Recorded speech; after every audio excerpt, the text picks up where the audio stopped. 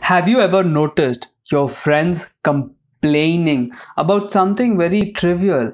Let's say they said, oh my god, this person did this to me, but you see them doing exactly the same thing. If you're studying OPS, make sure to watch the entire video because in this video, I'm going to talk about a concept. The reason behind why observers are afraid of missing information and why deciders are afraid of people. The diamond effect is a consequence of projection of a human soul. And what do I mean by this? Every time you go, oh my god, I hate this about you, you are doing that as well. And that is why you hate this about him. Okay. What does this mean? Let's talk about observers and deciders. Deciders are afraid of people. Okay, they just feel like gangs of people coming after them and stuff like that. Oh my god, this group of people is coming after me, so I'm in this group of people, so it's like this gang versus this gang, you know what I mean? Is that sort of stuff. So why are they like scared of people coming after them? The reason is they make gangs and go after people. So I had a friend. Now she had like so many problems, and she always used to tell me, "Oh, this guy is coming after me. This guy did this to me, and then I did this to him, and he thought like this about me, stuff like this, right?" And I'm just hearing to this, and I'm like, okay, you know what? Now this group of people is coming after you. I'm as a double decider myself. I'm like super balanced with this stuff, and I never really caught this pattern right till one day.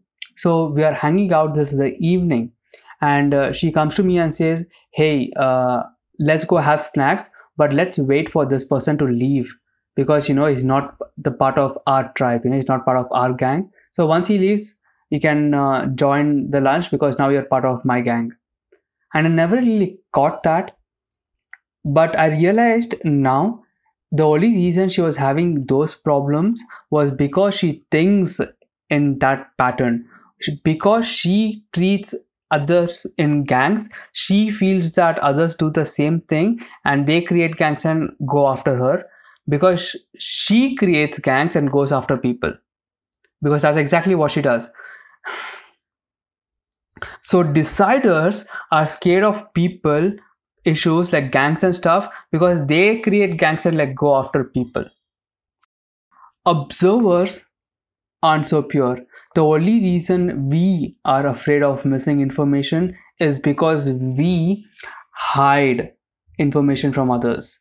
Is because we hide and information from others. We are afraid that people are hiding information from us. And we do this because to get that people together towards a common vision and stuff. So selectively we tell some things. I don't know, like at least some people do. But this is the basic premise. And I realized this when I'm at my work and I have this my team lead, right? And he asked me like, and I do like a lot of shady stuff, like I shoot these YouTube videos I'm not supposed to shoot. I try to like search for other jobs. I like try to like leave the project, and I'm like working on so many different things that the other person should not know about. If they did know about it, it'd be trouble for me. So one day I just enter my office after lunch, and he just asked me, "Oh Prem, how are you doing today?" And this was like beginning of COVID, and in my mind I had like a million things racing. Okay, is he asking how my parents are doing because of the COVID, or is he asking how am I doing like health wise, or is he asking how am I doing in terms of work, or did he like find out that I'm shooting YouTube videos and he's like, hey, how are you doing, you know what I mean? Or he's like, oh, I know that you're going to leave the project, how are you doing, you know what I mean? I didn't know how to interpret it, and that was like causing me anxiety, and I was like, yeah, fine, you're asking about the work, right? I'm doing amazing, you know what I mean? So and this was like causing me like stress. I'm like, how can this guy like ask me such vague questions? Why is he not articulating better? And I started doing Byron Katie's work, and I was just writing all this, right? This guy is hiding missing information from me. He's like not articulating the context. He's not setting up the context well and all this stuff. And in Byron Katie step number 4, there's something called the turnaround. So you just turn around whatever you wrote. Oh, he's hiding information from me. You turn that around.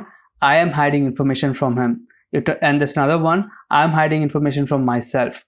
And that was when I realized, oh my god, The only reason I'm having observer problems is because I am hiding information from others, and because I am doing that, I feel that the others would do the same thing to me.